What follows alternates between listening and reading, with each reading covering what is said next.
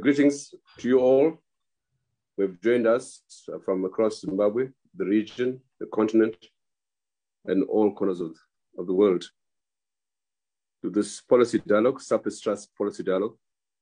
Today we are looking at elections again in Zimbabwe in the context of a comparison with the Malawi and Zambia, but also informed by the South Africa, from where our moderator comes from, and I'll introduce her shortly.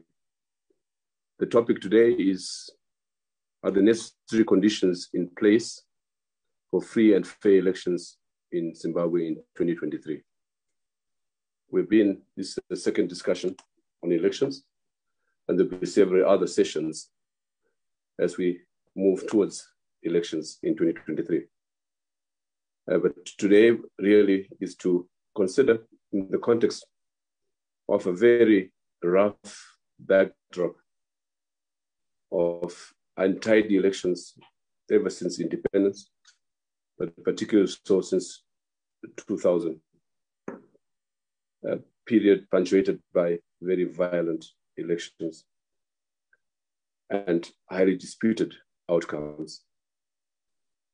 And therefore, to help us discuss today, we have as moderator Pansy Tlakula, who's currently the chairperson of the Information Regulator of South Africa.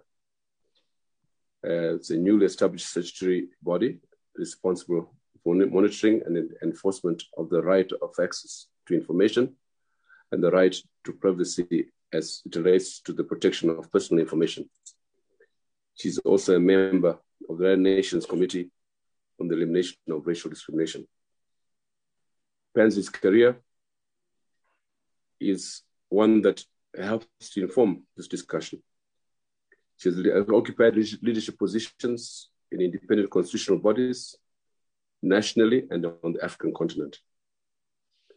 These positions include the following, among many others: chairperson of the African Commission on Human and People's Rights from 2015 to 2017, commissioner of the ACHPR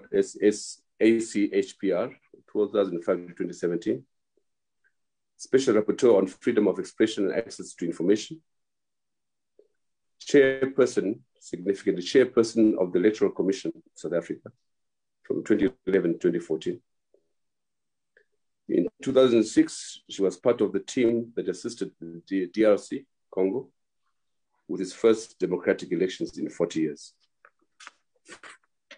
In 2006, she was a member of the African Union team of election experts who developed sustainable electoral practices in Africa through the establishment of the African Union Electoral Assistance Unit.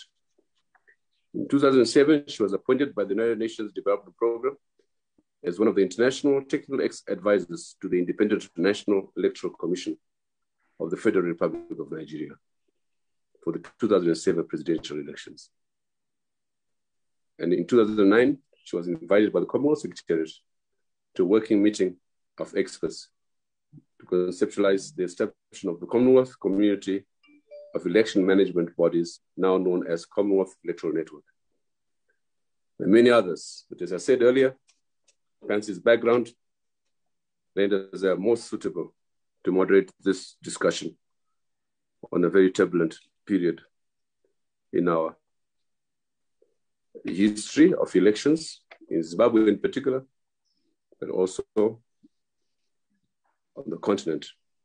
We have in August this year, Zambian elections, and we already see elements of that which we are complaining about in Zimbabwe. But we also have the president of Malawi, the TPEX elections, and the power of the public opinion, civic society in particular, in overturning not only shoddy elections, but overturning and Malawi in overthrowing dictatorships. So now, Pansy, welcome. Save Pansy time. I'd like to introduce the other panelists. Our main presenter this evening is Zikamai Bere, one of our young Turks in Zimbabwe, a brilliant lawyer. He's a human rights activist and country national director of the Zimbabwe Human Rights Association, Zim Rights, which has a grassroots membership of over 250,000 members across Zimbabwe. He's coming from a massive constituency, Zikamai Bere. We have also to his CV, his latest publication in a book entitled Building Democracy or Judicialization, Lessons from Africa's Emerging Electoral Jurisprudence. And this chapter is entitled Pre-Electoral Period, Election, Environment, Law, Practice for Restoring the Promise of African Elections. Makes Zikamai more than suitable to be our lead panelist in this discussion. And to assist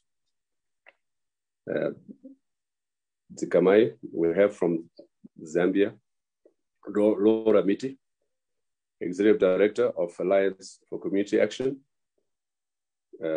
ACA, which works for the empowerment of the public to routinely ask difficult questions in demanding accountability on the part of public officials, and in particular to empower Zambian citizens to make elections an accountability event.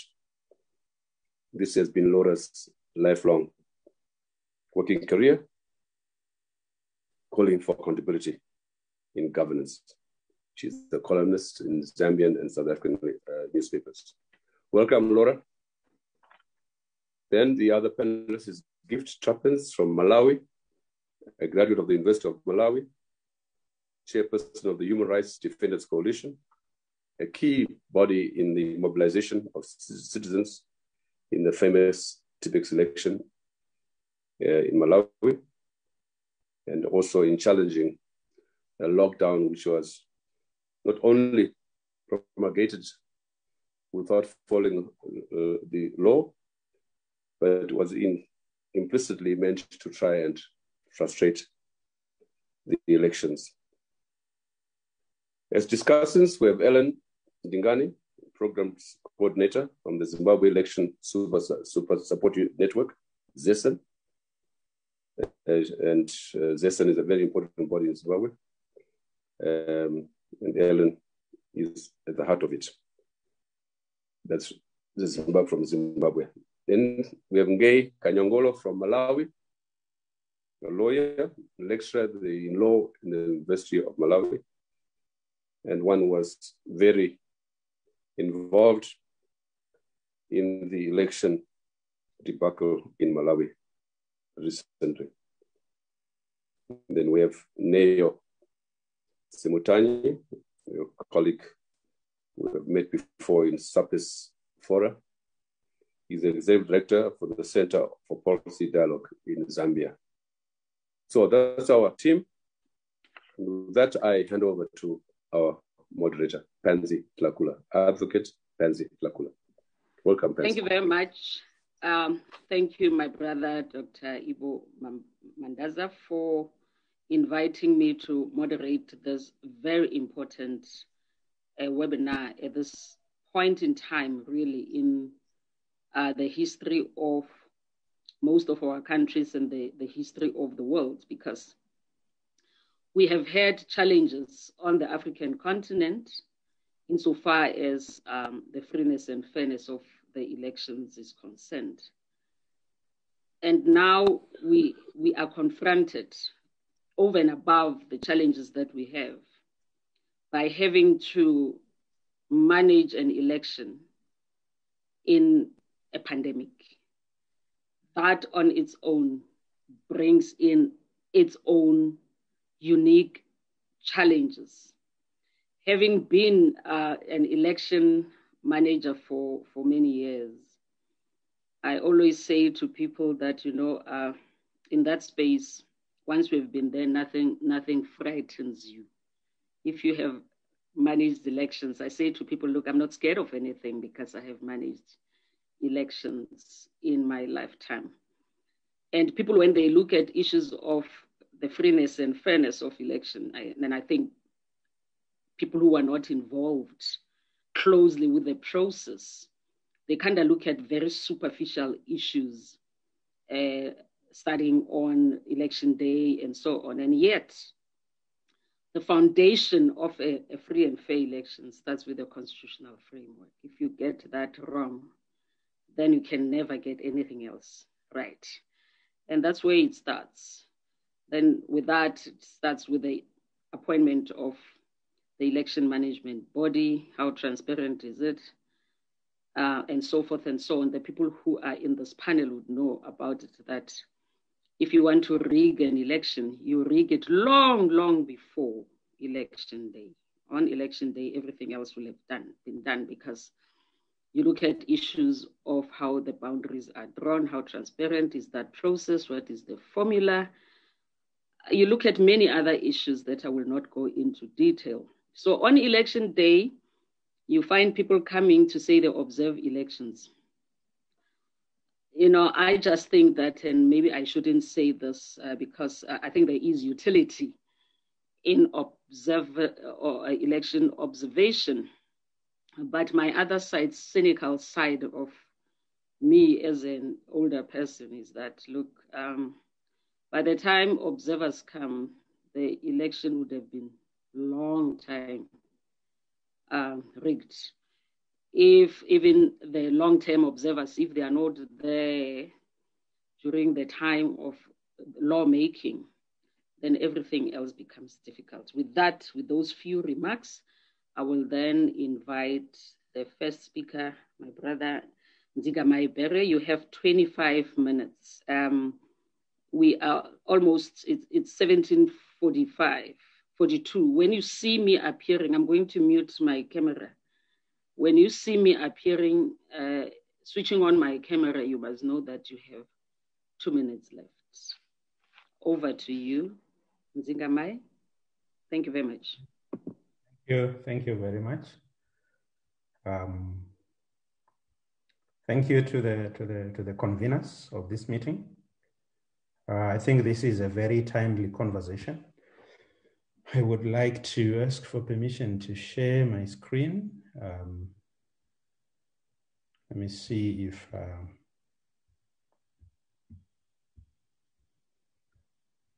if the technology allows it.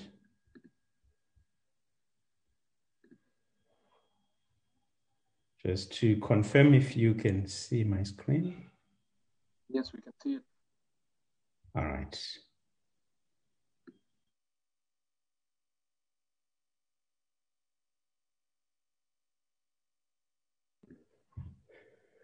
So, yeah, so I have been asked to trigger the conversation tonight, which is focusing on the necessary conditions in place for free and fair elections in Zimbabwe in 2023. So I have about 20 minutes, and my task is a simple one. It's actually not to answer the question, but to at least to trigger the conversation so that we can reflect together. So I expect in the next 20 or so minutes to cover the following areas, to at least share the context within which the 2023 election is coming. And since the question asks about the conditions, at least to throw some light around what are those conditions, what is it that we are looking for. I will move into the prognosis. What does 2023 look like if the current conditions do not change? And make some suggestions on how do we deal with those challenges, but also reflect on what stands in the way of us achieving the conditions that we need for free and fair elections. And then I will conclude with some reflections on the myths and truths related to elections. So beginning with the context in which we are holding these elections, as Dr. Mandaza has mentioned, basically my background is one of grassroots. I am coming from a grassroots organization, and the way that I look at the context is generally influenced by that background. And I think there are basically about 4 key aspects that I want to highlight into this context for us to be able to reflect on, are there necessary conditions in place for free and fair elections in Zimbabwe?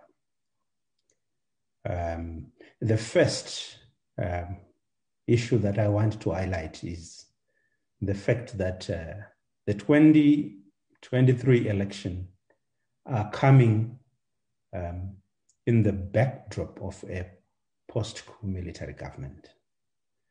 So the government that came into power in 2017 through a military coup is the government in power today. What does that mean for elections? And we have an idea of what that means for elections because we've got precedents. The 2018 elections give us an idea of how our government, the 2018 elections give us an idea of how the current government in place treats elections. The memories of the 2018 post-election violence are still fresh.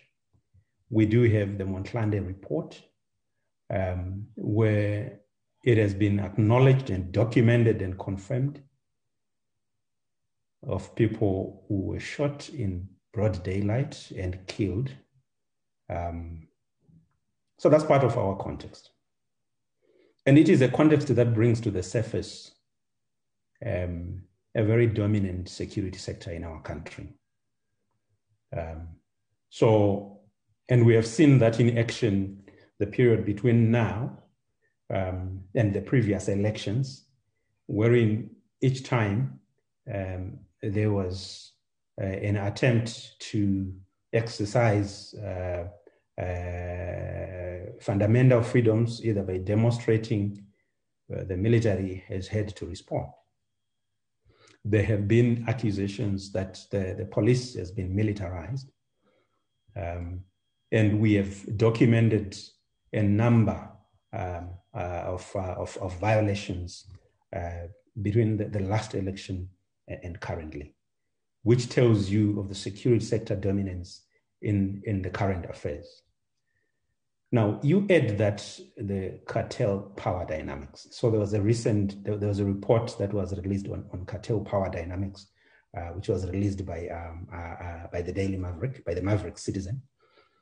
And when you read that report, you understand the power of cartel dynamics in this country, and how there has been a huge investment in political processes in Zimbabwe, and how the cartels are locked within the politics of this country. And this speaks to the power of money in determining a political process. Now, when you look at these and many other aspects of the context in which we are, then you can begin to have an idea of what kind of an election. It is election for sale. It is justice for sale.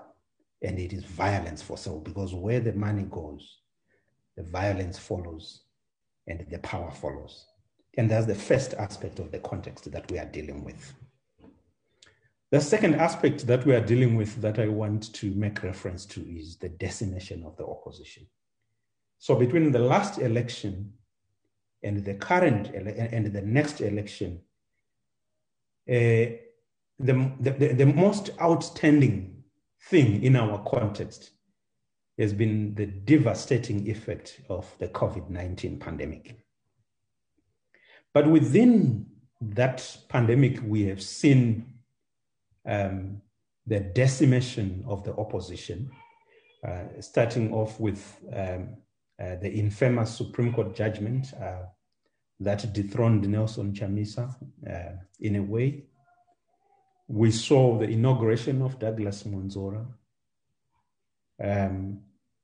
effectively the capture of the opposition, wherein the government decides to install its own opposition, leading to the capture even of opposition properties, parliamentary recalls, and the decimation of the constitution. This is the context in which we are looking for free and fair elections in 2013. Then the third aspect is, of course, judicial capture. We have seen the most contested aspect of Amendment Bill number 2, which was passed early last month, has been the judicial capture by the executive. So there are many things within that amendment bill, but at least what is outstanding is the fact that the government is determined, at least the executive, is determined to have a judiciary of its own choice ahead of the 2023 elections. And now they've appointed new judges to the Constitutional Court and to the Supreme Court. Now, when the state of a judiciary becomes part of a ruling political party's election strategy, then you can have an idea of what kind of an election that we are going into. And finally, in the context is the aspect of authoritarian consolidation.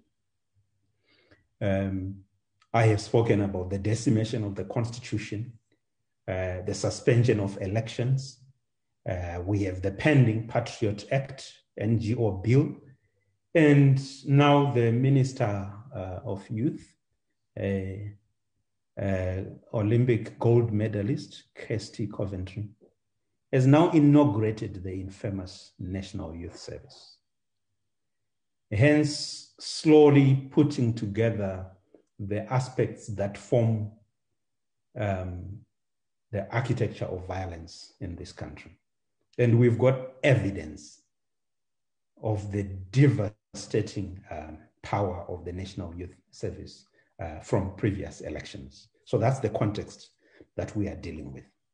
Now, from that context, we would want to try and envision from there, what does a free and fair election look like? And is it really, really possible?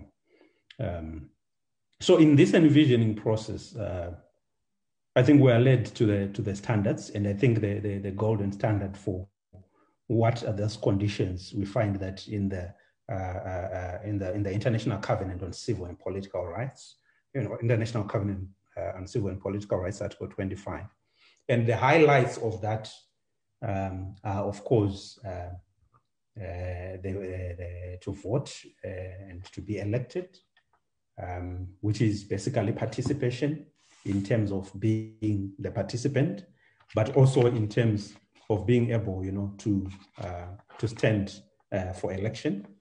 That the elections have to be periodic, they have to be genuine. The question of genuineness is an important part of that conversation, and that there has to be universal and equal adult suffrage. It should be held in secret ballot, where free expression is guaranteed. So from this article, we see a number of aspects that I think constitute the vision for the necessary conditions for free and fair election: periodic elections, universal suffrage, equal suffrage, the right to stand for public office, the right to vote, secret ballot, genuine elections, and free expression. And this is also in our constitution. If we look at section 155, which states that elections, which must be held regularly, and referendums to which this constitution applies, must be peaceful, free, and fair, conducted by secret ballot based on universal adult suffrage and equality of votes, and free from violence and other electoral malpractices. Now, when you look at this vision, which the Constitution sets for what are conditions for free and fair election, and you now go to look at the context which I have painted, I'm sure you might find yourself with a number of questions. So I've decided to break down that vision into 5 elements with the help of other practitioners and authors who have looked into this. So basically, for me, we have got the underlying framework, the actual elections themselves, the right to franchise, the right to participate, and electoral dispute resolution as the 5 elements that would constitute what I think would be the necessary conditions for free and fair elections. Under the underlying framework, of course, we are looking, and I've mentioned within the context, the issue of the security environment, the electoral authority, which is the election management body, the question of civic education, voter information. And the test for what these conditions are like is the type and degree of violence. And I think we're going to have a conversation to say, do we satisfy this kind of framework? Is there free political activity? And is there any violence, any intimidation? Are people free to express themselves? And we have seen how COVID-19 has been used as a tool to prevent political activity.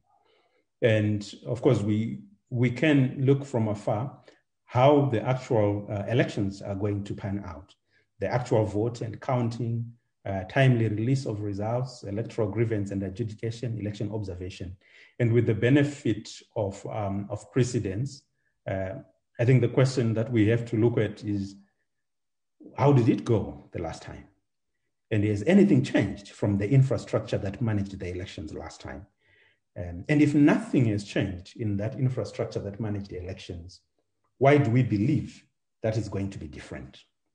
And the test for that, of course, is independence and competence of the election management body. And then, of course, the right to franchise is a particular pillar for that vision, which is political rights to participation. The ordinary people have the right to participate, and how is processes related to voter registration, the voters' role, participation of minority groups and marginalized groups. Here we speak even of members of the diaspora communities. And then, of course, we have as the 4th pillar, the participation of political parties and candidates, how they're able to run their campaigns, finance their campaigns, access to electoral resources, media equality and impartiality, as well as the role of big money I've already spoken about, the cartel power dynamics. And of course, the test for that is the state of multi-party activity. And we already have an idea of how multi-party activity is going in this country. And of course, electoral dispute resolution, which is an important part of any election. And we have to look at judicial maneuvering and judicialization of the current processes. So what does 2023 look like? Well, 2023, I think when you look at those 5 pillars that I have mentioned, it finds our military government effectively in control of all levers of power. Political and human rights activists are in prison or facing threat of prison. The patriotic bill is on the horizon, and the National Youth Service is about to be unleashed.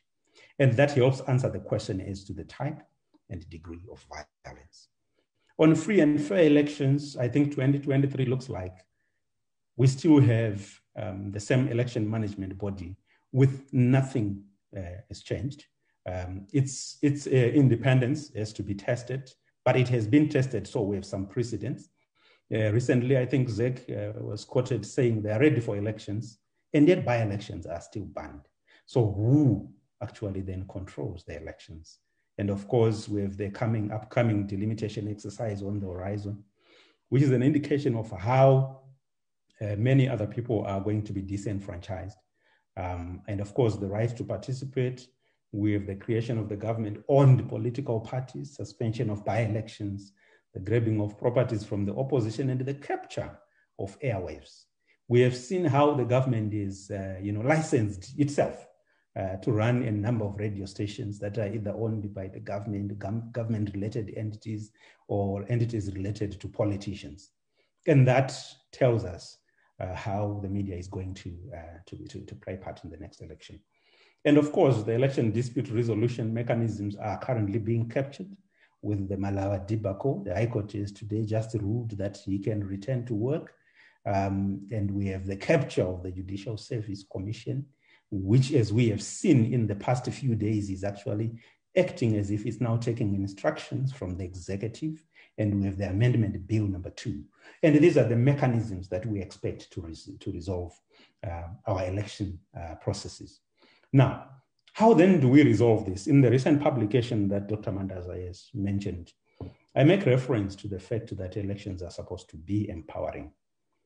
And there must be a tool which enables hopeful and authentic participation. And I emphasize authentic. But when we look at the context that we have just mentioned and the experience that we have had in Zimbabwe, elections are a nightmare, particularly because they are associated with violence and fraud.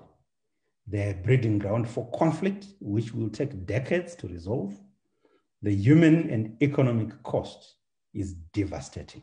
And finding a solution to that requires deep structural changes. And at the center of these are what I call the core principles, values, and virtues. Now, how do we unlock that center? I have a few suggestions that I would want to share in the next few minutes. And I think the first one is participation. I will speak about the myths and the truths related to participation. Now, the dilemma that we face with participation is, do we just participate in elections regardless of the outcome? Now, many times when we do civic education around participation, it appears that's the message. So many times we're emphasizing on the need to participate, to go and register to vote. But we know that there are a number of factors that affect participation. And one of them being confidence in the participation process, in the process. How are we addressing this participation? We've got a case of Malawi, the case of Malawi, wherein we have seen in the last election a convergence of various sectors of the society in terms of participation? How do we give meaning to real participation, not just by ordinary citizens, but by other institutions? In Zimbabwe, participation takes a different form. So I've read a lot of literature, and I want to avoid going into that literature on how to detect fraud and all those other things. That is really good in terms of principles, in terms of practices, in terms of education. But we should not forget the context that I've just painted for Zimbabwe, where we have got a military government in power, where we have got a captured judiciary, where we have got decimated opposition, and all that context. And we are looking at elections in 2023 as they have been in 2018 and other elections that are more than just fraud. Elections are going to be a daylight robbery as they have always been, because the perpetrators of that robbery in Zimbabwe do not hide it. So there's no need to worry about detecting it. They do not hide it. They do it in broad daylight, and they don't care. A good example is the case of Nduna, who clearly lost the election, but the court refuses to make an arithmetic correction to an election that has been lost, because they want to maintain an artificial 2/3 so that they can pass amendments that they need. So how then do we deal with that? Because this is the demon that surrounds participation, which is why our participation is very low. The role of civil society needs to be interrogated. I do come from a civil society background, and I know when it comes to elections, I have sat in many meetings where we actually think our role is only to monitor. We actually forget that we are actually also citizens of this country. And the Malawi case for me is very inspiring when you look at how the coalition of human rights organizations decided to come forward and step forward and lead civic action against a stolen election. But here in Zimbabwe, civil society, we want to document. So we're on the sidelines. We want to see that when people go to the forefront of civic action, how many are going to be beaten, because that's what we're going to report tomorrow and all those things. I challenge that role of civil society to say that civil society needs to be at the forefront of the push to opening the democratic space. And this does not have to wait for an election day, and it has to happen early. The power of money, this is an interrogated subject when it comes to elections. And I think cartel power dynamics has shown us the power of big money in elections. And we need to have a conversation around how our elections are now for sale. In fact, if only one party has got monopoly over resources and they're using state resources to drive an agenda and they're taking resources from other participants, it's very clear where the election is going. And we don't need to wait until the election to be able to contest the power of money. And we need to be able to expose the actors that are pushing such an agenda. The issue of electoral integrity really needs no emphasis. It's clear, and I think it's on the open. And then the post-election security plan. As we have mentioned that we are within a security establishment, and there's need to have a conversation around how do we not only promote electoral integrity, but how do we secure its outcome? There has never been a clear strategy on how that can be done. And I think it's very important to look at how that should be done.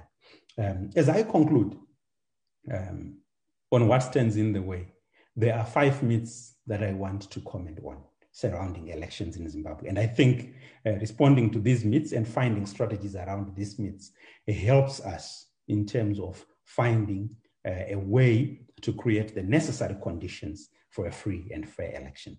Now, the disclaimer is, I think the 2023 election has already been lost. Others see differently, but I don't think we should do nothing.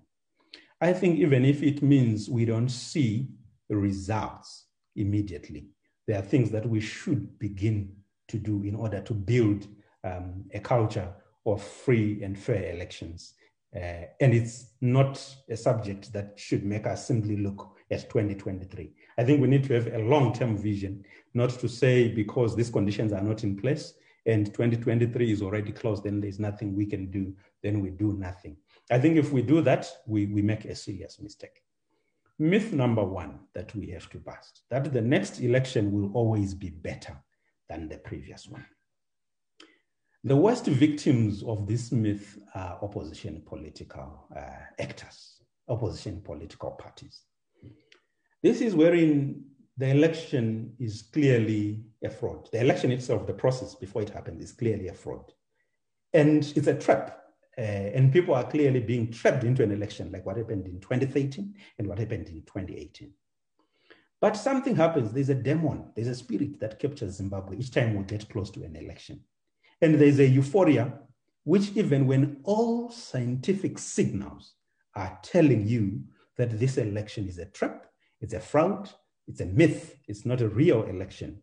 For some reason, when we see those people at rallies and start seeing all those t-shirts, for some reason, we just convince ourselves, especially opposition politicians, we just convince ourselves that the next one will be different. You know that it was stolen in the same way that it was stolen. The infrastructure is not changed.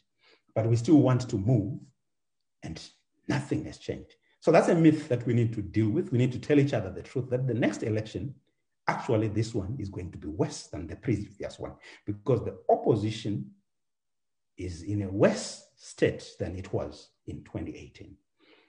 And there has been consolidation of power through a number of mechanisms that we have seen. So that's myth number one. Myth number two is that if they see our numbers, they will give us a seat on the table. So participation in elections ceases to be about bringing to bear the will of the people. But for some reason, even as we know that all the signals are leading in the wrong direction, for some reason that we think if they see that we've got 2 million votes, then we'll get a seat on the negotiating table. That linked to myth number three, that the incumbent cares about legitimacy. So no matter how much we have been exposing and all this, and how much we have been playing the legitimacy card, it has never worked, because the incumbent cares about capturing the state, its resources, and survival. So we need to deal with that myth. And then the fourth myth is that delivering a credible election is the duty of the sitting government. So a credible election has got all those elements that we spoke about, including participation. And I look at the reluctance that is on the political arena, this belief that delivering a credible election is the duty of the sitting government, but participation is part of delivering a credible election. And other actors, including opposition, civil society, they've got a role to lift participation. As long as our participation is below 60%, it means we should not slip, and we have got a role and at the same time, we also are to blame in a way when we fail to get a credible election. Myth number five, that internal democracy is less important than popular vote. This is wherein political parties think that what they do in-house is none of the electorate's business. But when they go to election, they want the electorate to choose them. And I think this is the mistake that we have been making over the years. And I think this duty rests on all political actors to realize that elections are part of building credible elections, is part of deepening a culture of democracy and human rights. And part of that process includes building internal mechanisms for democracy, including accountability for violation of human rights, including succession planning, including all those best practices that we demand from government. Because when we don't do that, we risk pushing for transitions without transformation in the way that we do business. These five myths, I think, lead me to conclusion that many times, when we are looking at creating conditions for credible elections, we think it's an issue of us simply demanding from the government in power. I think it is a shared responsibility, and we need to play our part, whether we are civil society, whether we're citizens, or we are political parties. And we need to ask the difficult questions now and not wait until an election has been robbed in daylight to then think we can raise the dust. I think it's very important that even at this point in time, as we are having this conversation, it becomes very clear that all the scientific evidence leads to one direction. Then we should avoid getting into the election euphoria that makes us think that for some reason, the next election will be different from the previous election. And in conclusion, I want to end with this quotation from Annan, which says, when the electorate believes that elections have been free and fair, they can be a powerful catalyst for better governance, greater security, and human development. But in the absence of credible elections, citizens have no recourse to peaceful political change. The risk of conflict increases, while corruption, intimidation, and fraud go unchecked, rotting the entire political system slowly from within. Now, this statement is a warning. In many advanced democracies, elections are a matter of choice. Unfortunately, in our country, because we have experienced gross human rights violations, elections are now a moral duty for citizens, for individuals, for political parties to try and deepen the 5 principles that I have just mentioned, because we have an experience in which we know that the next elections, just as the previous ones, are a nightmare, in which citizens know that the next elections are not going to deliver prosperity, they are going to deliver dead bodies. The elections in which we know that the companies that deal with death are going to increase their budget because they are coming into business. With those few words, Chair, thank you.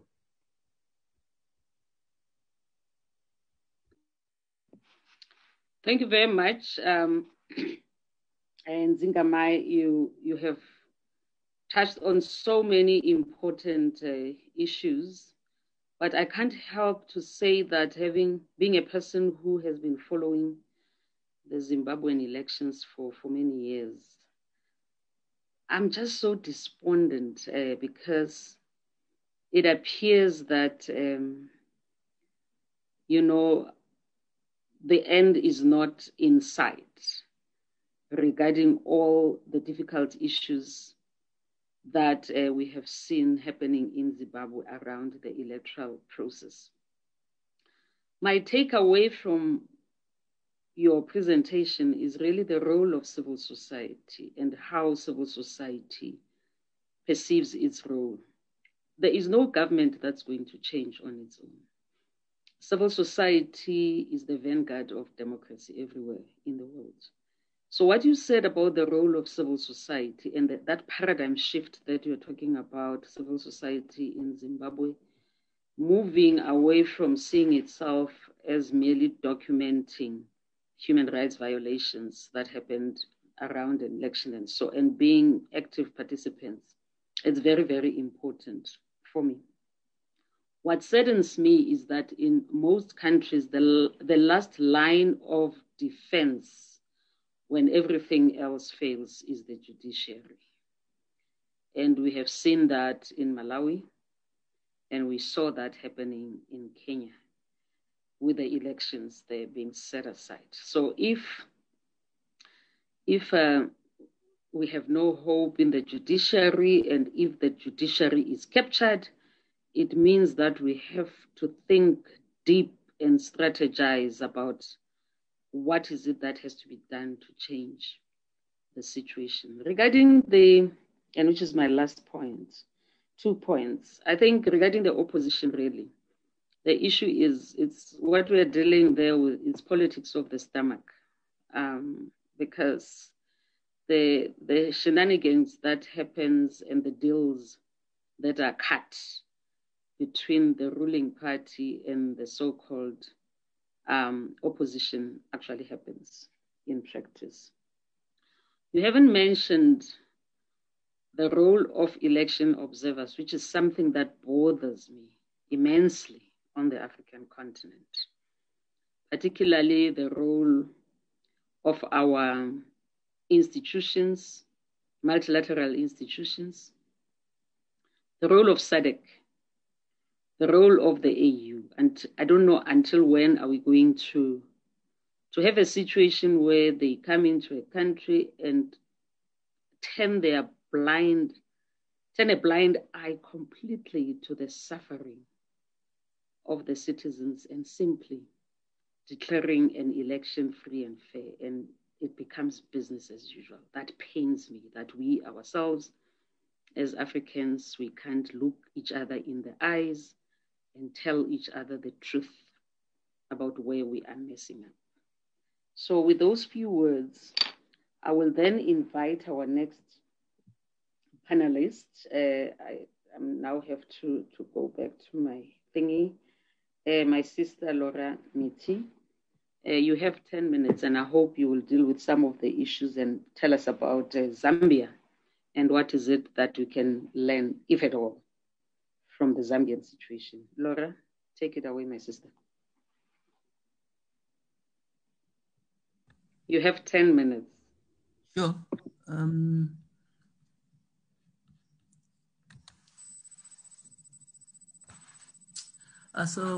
Hello. Thank you very much, Zikamai. That was a very informative and instructive presentation. And what I will try to do is speak about what we can learn from Zimbabwe, and I suppose maybe a little bit of what Zimbabwe maybe can learn from us. While my heart is entirely Zambian, I am half Zimbabwean. So I've always had an interest in what happens in Zimbabwe because my mother and all her people are from Zimbabwe. So, and that link between us, I think, as countries is very important. I think especially right now where we have a situation in which it seems that our current government envies the power that Zimbabwean leaders have. So we seem to, in Zambia, we have decided that Zimbabwe, whether it's President Mugabe and then Mnangagwa now, and President Museveni are President Lungu's heroes. So what they've been able to do in those countries is what is being tried to be done here. And so we are having elections this year. And to a large extent, what was being explained by Zikamai is what has been attempted here. Some of what he has said has succeeded and some has failed. So I think I'll start with what failed, because the only reason we can still talk about the elections right now is that they attempt to capture the constitution in what I think most people have heard and in what we were calling Bill 10 back here, failed. And if that constitution amendment had passed, right now we'd be having very academic elections, because by that constitutional amendment, one, I think most importantly, so something that would have very easily passed under the radar if CSOs had not identified it, is that the constitution of parliament, so the numbers of parliament had been removed from the constitution and were supposed to be placed in a subsidiary law, which meant that at any given time, the constitution could, the numbers of parliament could change. So all the sitting government needed to do was win elections and then keep changing the numbers and giving itself a 2/3 majority, which would then mean that they could change the constitution anytime they wanted. And then there was the issue of the coalition government, where the sitting government or the winner of the first round of elections could negotiate with any party that had stood the elections to go over the 51%, 50 plus 1% margin. And what was going to happen there is, instead of rigging for itself, government, the sitting party could have rigged for a smaller party and then crossed the margin. There was, of course, the issue of deputy ministers. So our last constitutional amendment removed deputy ministers. Those were supposed to come back, and then the limit on the number of cabinet ministers was going to be removed. And then also Parliament after Parliament was dissolved, the cabinet was going to stay in place. Now, there were quite a few other changes, but just with those would have found ourselves right now with an election in which, first of all, before the election happened, there could have been delimitation. So the president would have had the power to create constituencies and districts without limit, and then would be campaigning right now with unlimited resources from the state, because ministers would be in power as well as in office, as well as deputy ministers. Now, that brings me to the issue of maybe civil society, because it was civil society that fought a really protracted battle against this amendment.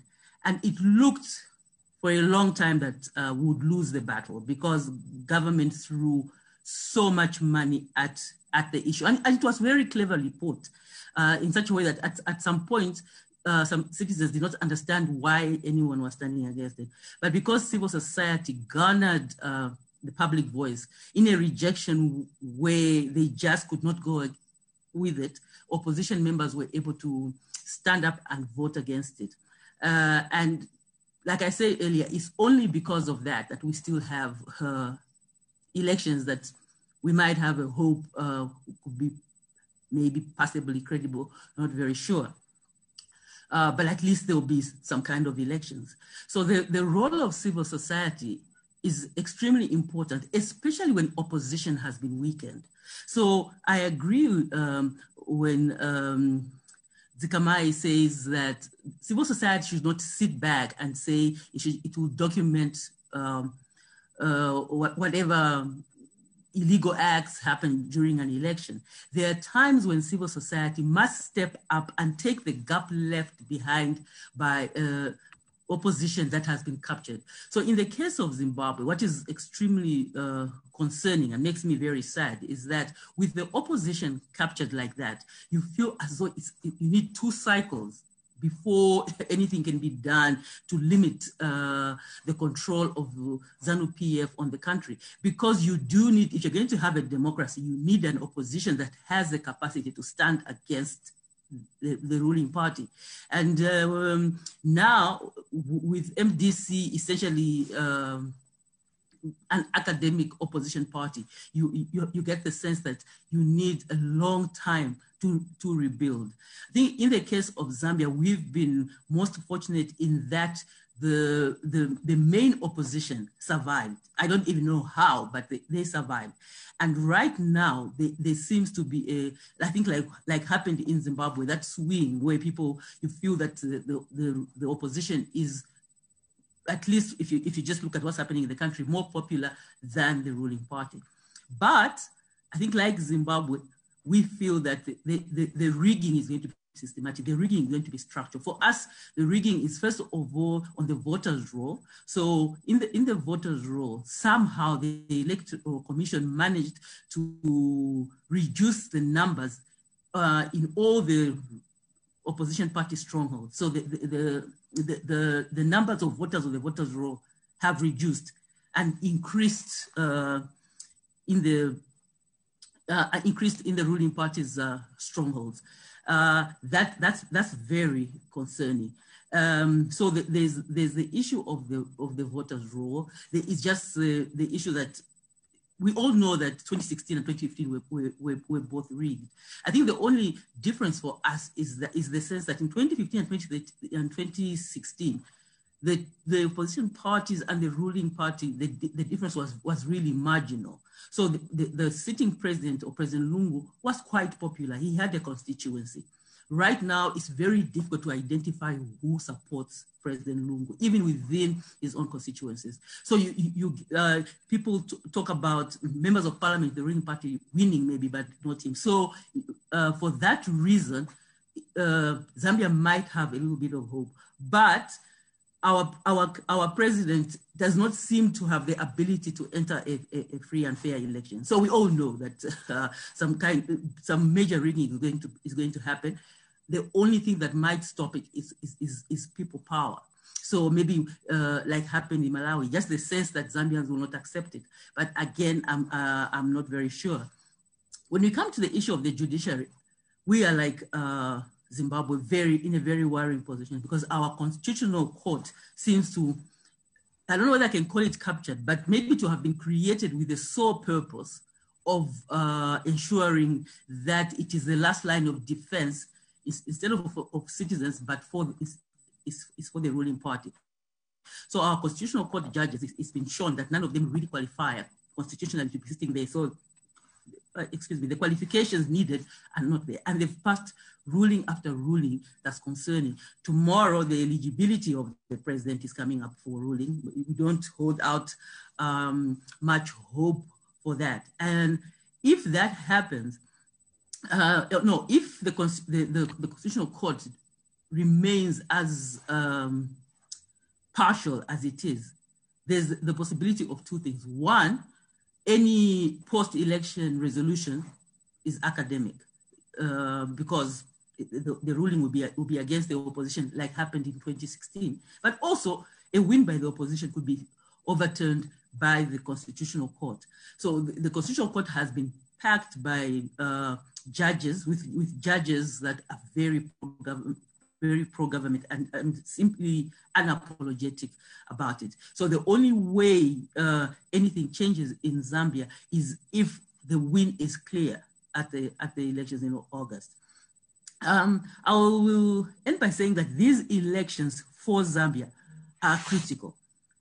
We are sitting quite under the radar, actually. I mean, so much has happened in Zambia that I think most people in the region do not realize, largely because we still suffer from our reputation of being a peaceful country and all that, a democratic country, and everybody still thinks that is who we are. But where we're sitting right now is if the sitting government or the Patriotic Front wins the elections, we cross into both Congo and Zimbabwe. In that, the level of impunity that has happened, whether it's Zikamai was talking, the buying of the buying of violence or the sponsoring of violence and institution is such that if they win the election, then there's nothing to stop them after the election. And of course, our economy is in such a mess that we do not know what then happens after the election. So it is absolutely crucial. And in Zambia, both civil society and citizens, it's a question of keeping your fingers crossed, but also trying to protect the vote. So I think what I would say is that yes, things are very bad in Zambia, but largely because of that win in the constitution, and that maybe Zambians are still a little more militant and also expecting of democracy is what we are hoping will take us through this August. But things are not looking entirely good. Thank you very much. Thank you very much, Laura. And once again, your presentation underscored that of Zigamai, because it really reiterated the importance of the role of civil society organizations and the changes that we're able to bring through the activism of the Zambian civil society. But just from my experience also talking to civil society organizations, to say, as I said when I started, that rigging starts quite early in an electoral process. If at all, and I also encourage civil society that works in elections also to ensure that they sharpen their technical skills on election management, because if at all there is no transparency in the way in which the boundaries, constituency boundaries are demarcated, if the formula for doing that is not made known, then you end up with gerrymandering of constituencies. And once that has been done, you can fight as much as you want to. You will never win an election because of the way that boundaries have been demarcated, and some of the issues that Laura has indicated about the voters' role and where is it, you know that most of the voters that are in the ruling party strongholds are the ones that find themselves in the voters' role. And that begs the question of the transparency of voter registration, because that also plays a very a big part. And the whole issue that I'm raising is the issue of access to information, the role of access to information in the entire electoral process. And when I was still with the African Commission on Human and People's Rights, as the special rapporteur, there's a document that we adopted being access to information in the electoral process. And I would recommend that those who are interested should look at it on the website of the African Commission, because it says at the end of all, there has to be transparency throughout the electoral process. There has to be proactive disclosure of information. You have to know who's playing what role in the electoral process. So I think so for elections to change in many of our countries, we really need a structural change, because everything else will be cosmetic.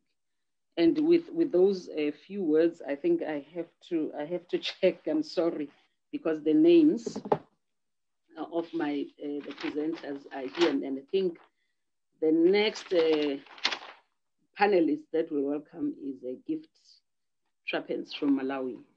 You have 10 minutes. Gift, you have the floor. Thank you.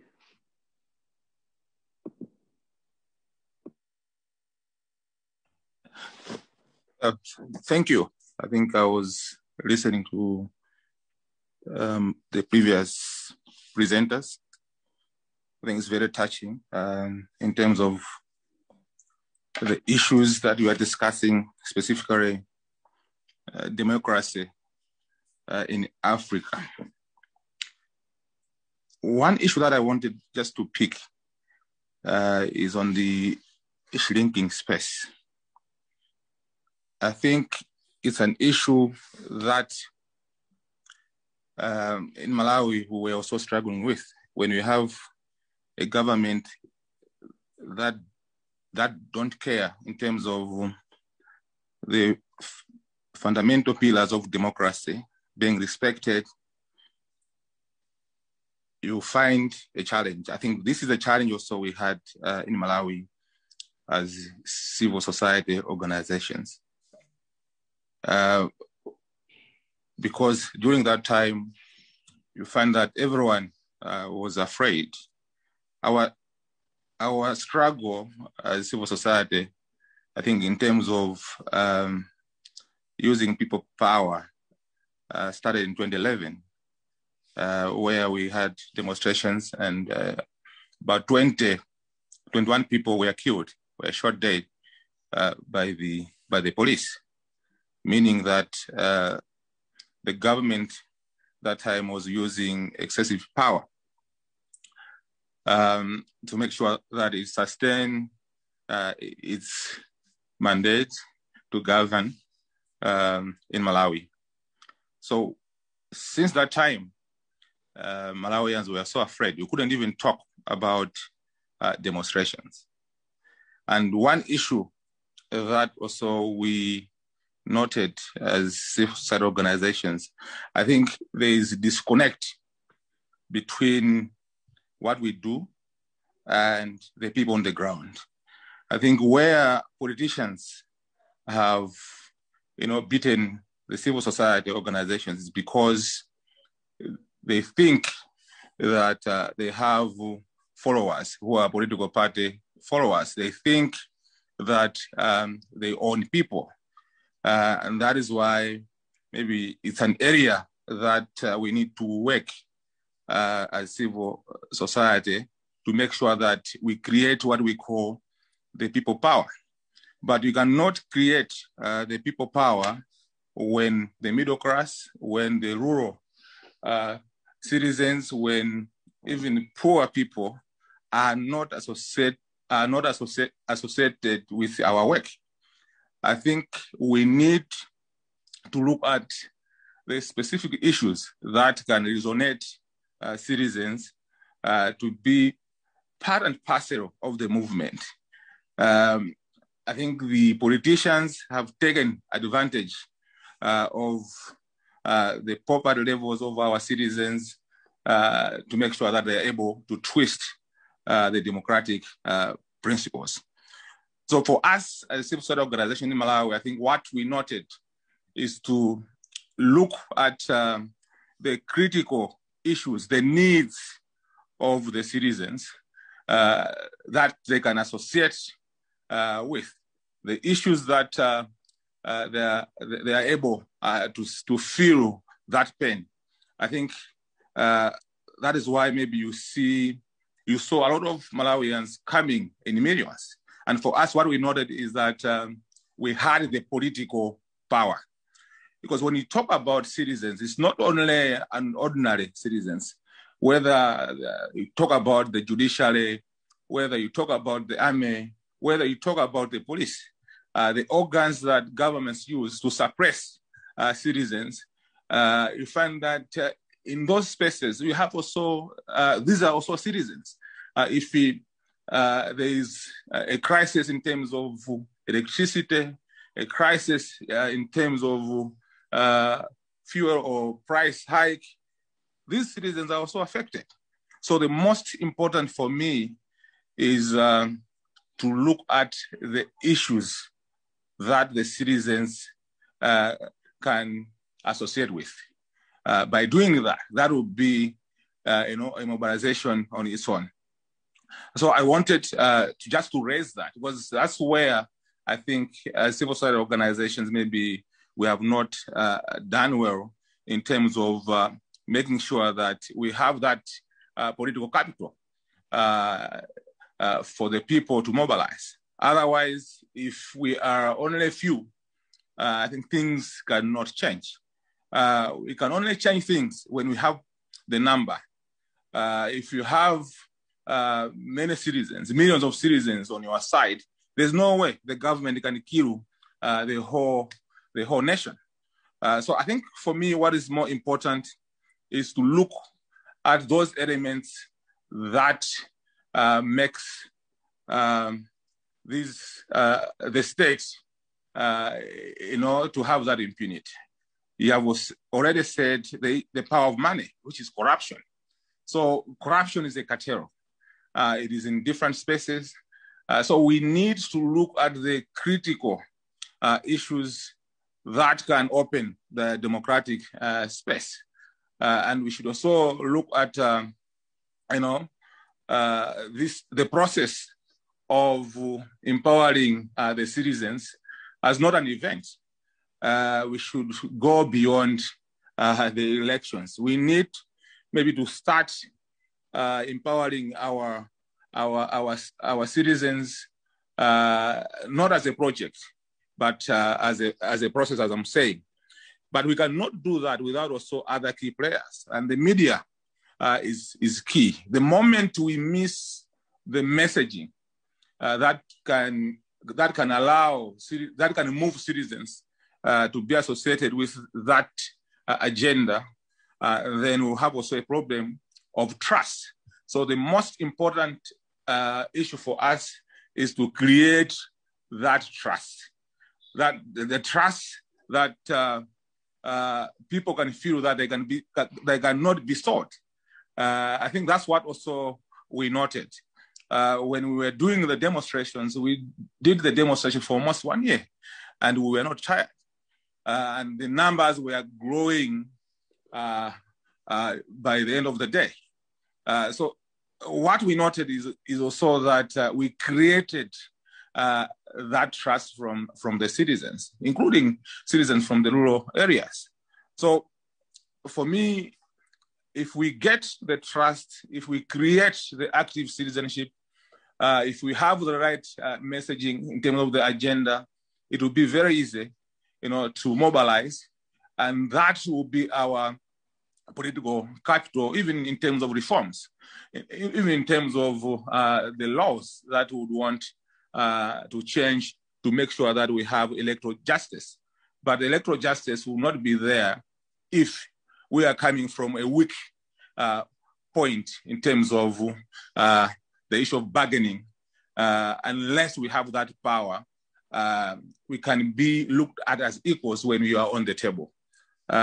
These are some of the things that I wanted just to share.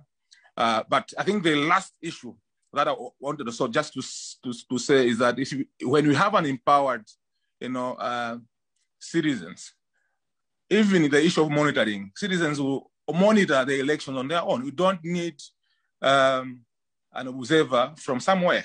Even at your own level as locals, people can be able to monitor the elections. This is the case that happened in Malawi during the fresh elections. The citizens were following all the processes on their own. So for me, I think the fundamental issue that I'm trying to raise here is the issue of the civil society to be strong, to be passionate about their work, to make sure that they're able to create the people power. But that will also depend on the trust that you can have as leaders. And we should also demonstrate that we are fearless, because the moment we are afraid, even those people that are trusting us, they will also be afraid. So moving forward, maybe we expect to have strong, leaders who can lead the movement of making sure that we have active citizenry across Africa. Let me stop there. Thank you. Thank you very much, Gift. And once again, also in your input, the issue of the importance of civil society came up. And really the issue of the shrinking space for civil society organization is an important issue, because even if civil society wants to operate and play their role, if the environment within which it's supposed to operate is not conducive, then the civil society cannot be effective. For instance, you talked about, citizens monitoring the elections, that if that happens, we would not even be relying on regional or international observers. But, I observed, and the whole issue is the issue of the conducive environment, the laws that are there, because I led an observer mission to the 2020 Tanzanian elections.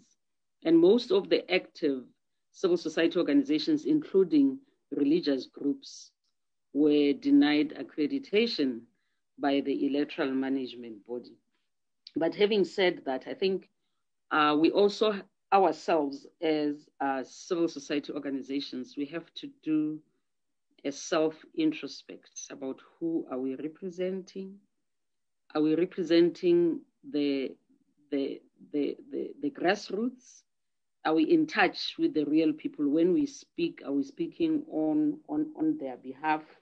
Have we contacted them? Are we in touch with them? Because what our governments are doing, they capitalize on the hunger and poverty of the citizens. As civil society organizations, we might try to mobilize civil society, grassroots. We might try to mobilize the ordinary people. But how government bids us, they capitalize on the hunger and the poverty of the people by doing what? By giving them food parcels in exchange for votes. And if people have no food, those kind of things become important. And lastly, I think Gift mentioned the issue of the media. I think it's one of the issues that we have to look at, because the COVID has affected the traditional media. Media houses are closing. It is difficult out there. And in this environment, we then rely on social media to reach out. But our governments as well, I mean, they control the social media. I mean, I was following the Nigerian situation with President Buhari. Just because Twitter closed his account, then he stops Twitter in the country. he suspends it, and much to the suffering of many people, young people in particular, whose businesses rely on the use of Twitter and other social media platforms.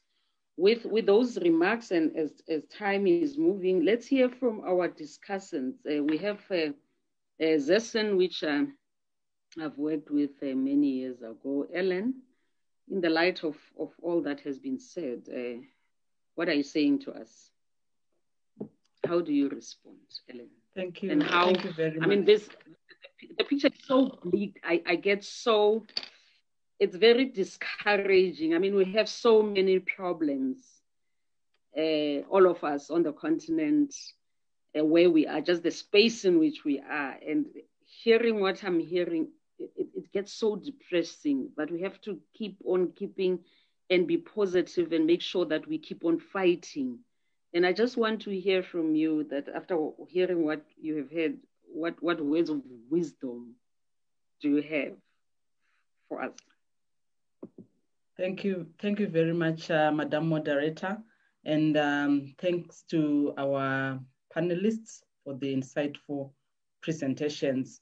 And indeed, the presentations gives a gloomy picture of how our region is with regards to management, administration of elections, even the environment, the political environment, the legal framework, and so forth. So it's really worrying, but I think over the years, we need to appreciate also that we have seen some strides. We have seen a number of reforms being put in place by our governments in the region. I think in particular, we as Zimbabwe, we borrowed a lot from countries like Malawi and South Africa, as well as Zambia. And I'm glad that part of our panelists are from these countries.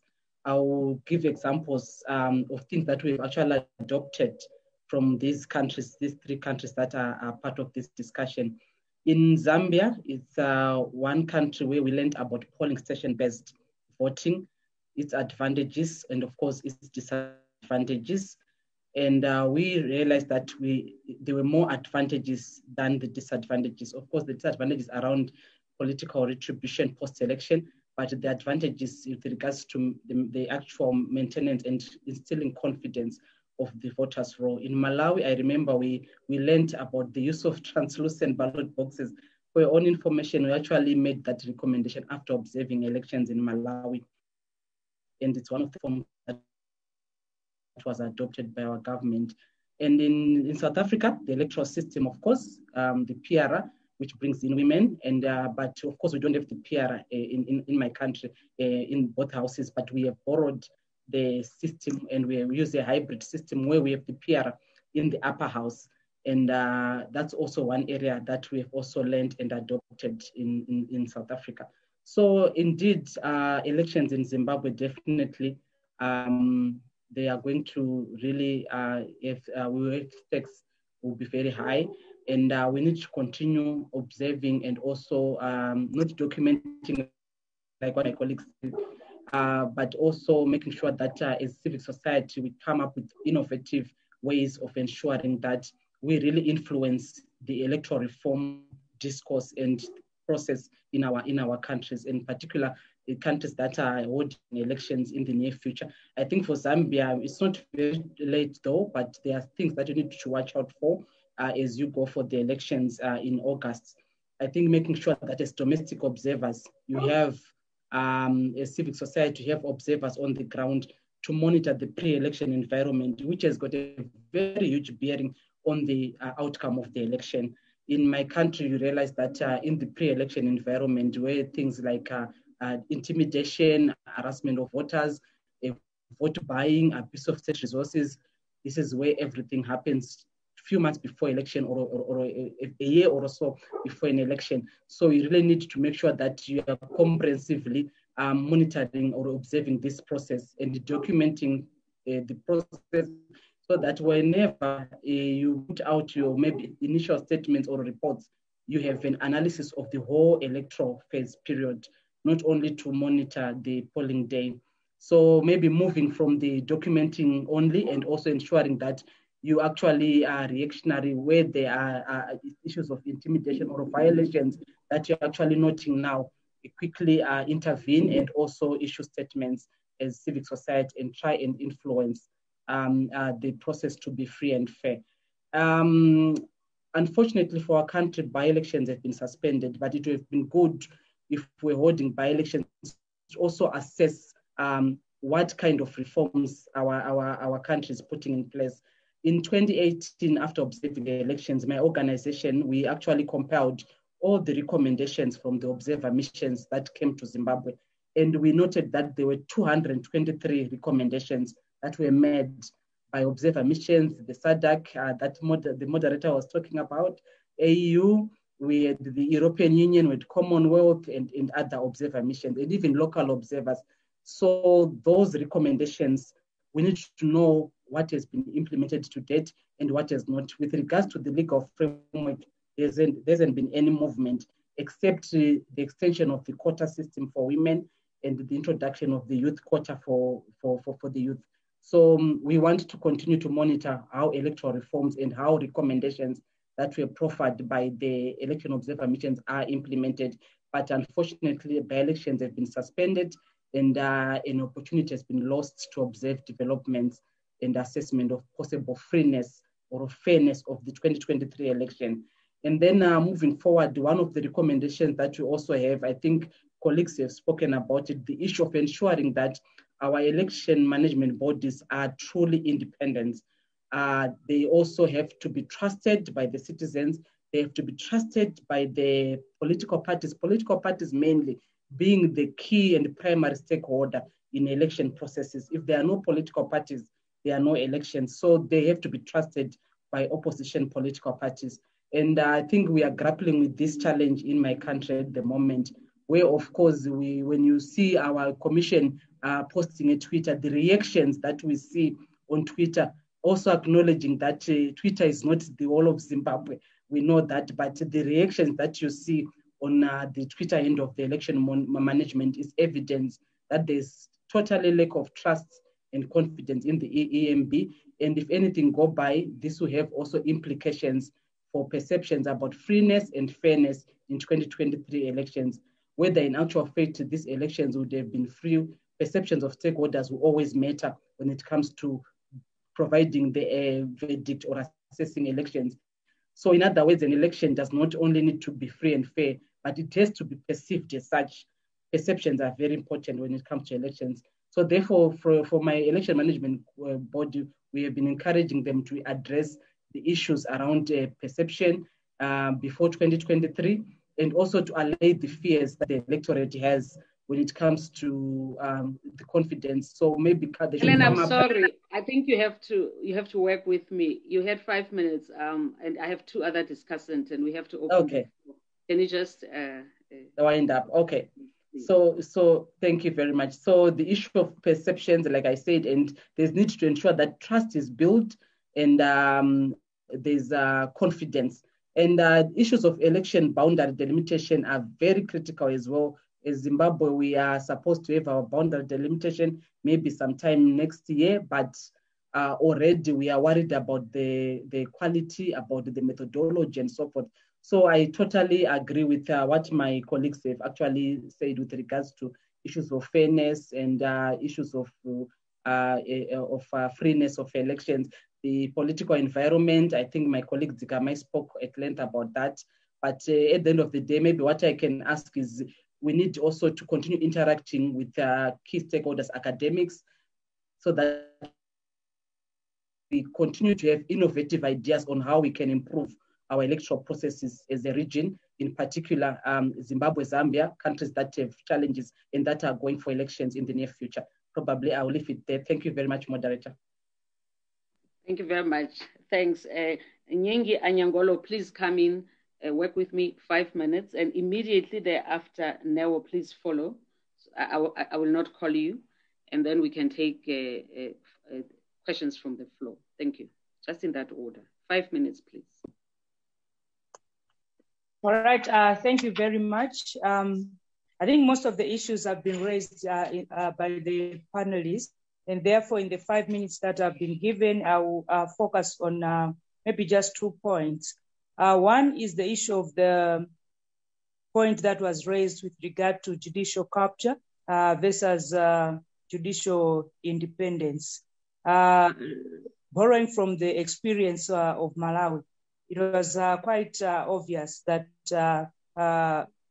post 2019, the judiciary played a very important role in looking at the outcome of the election. But that role, when you look at it, if we are indeed to balance and ensure that there's no judicial capture, was set way before the actual case, in this case, the electoral case in Malawi went to court. And therefore, we had situations where there were attempts to capture the judiciary. And an example was when the executive forced the Chief Justice to go on leave.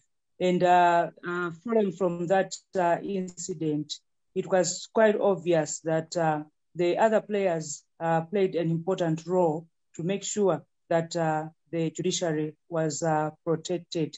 So, for example, there was a group of concerned lawyers that actually organized countrywide demonstrations against the forced leave of the Chief Justice. And in that regard, it was interesting to note that the Malawi Law Society was shy to take up the issue, to go to the streets, and therefore left it to the concerned lawyers. However, it managed to play an important role in that it challenged the executive in court against the removal or the forced leave of the Chief Justice. And I think for me that buttresses the point that has been made, that it is very critical that you have various players playing different roles. Because if you look at the issues, they are very, very complex, and there are quite a number of forces. The way that the first speaker, Mr. Berry, unpacked, that framework, it shows us the complexity of the problem. And therefore, if it is that complex, it means that the solution must also be very multifaceted, and therefore the different players must play their role. And therefore, for us, how the concerned lawyers worked with Malawi Law Society, worked with the other civil society like the human rights defenders, was quite obvious that it helped to ensure that we had protected the independence of the judiciary, so that by the time that we had the TPX elections and the parties went to court, there was a lot of confidence in the judiciary that the judiciary may be able to deliver justice as they did. And therefore, emphasizing the importance of judicial independence. And linked to that, maybe also the issue of rule of law, the extent to which various players were able to take up matters to court and make sure that each aspect of the elections that was in dispute, if not resolved by the electoral management body, issues were taken to court, and the court dealt with the issues expeditiously. And therefore, the way in which the law facilitated a process that allowed for free and fair elections was quite commendable. And I think it's something that we're learning. And then related to that issue is the issue of security that was also talked about. If you follow the kind of demonstrations that we had over almost a year, it was quite obvious that the security institutions were really, really challenged. It was very possible to have such sustained resistance because on the one hand, we had the police, and the police did not seem to work in favor of citizens and rule of law.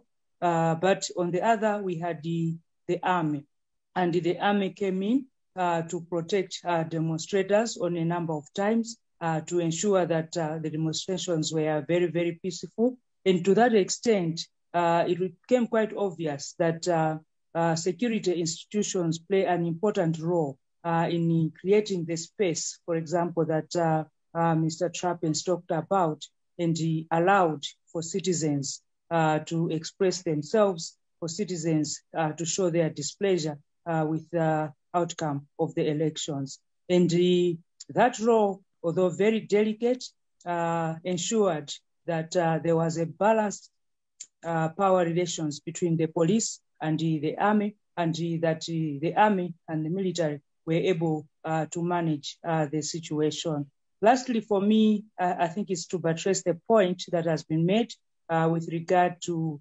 vigilance in monitoring of the elections, not just by political parties, but by all citizens. The extent to which the case that went to court, the electoral case, depended a lot on the evidence that had been collected over time and properly documented by the political parties, become very, very important.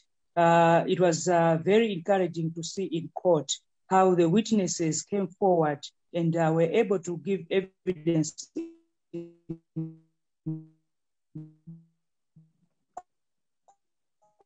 on how they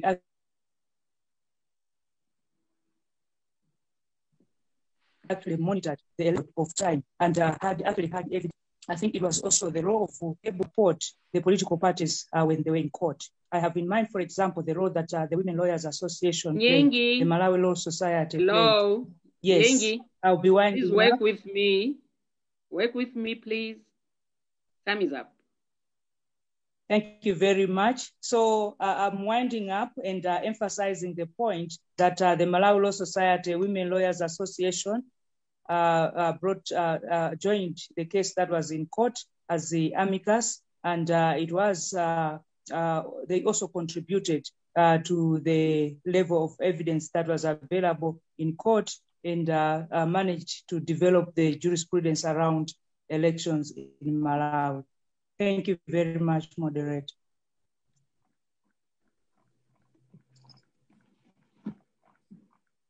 Thank you very much. I asked the next, Neo, where are you? I'm here. Thank you. Can you hear me? I'm there. I can hear you. I can't see you. Let me see. Oh, good.